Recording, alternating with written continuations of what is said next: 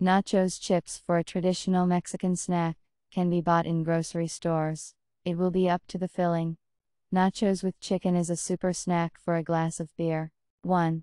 Rub the chicken and chili seasoning into the breast before roasting.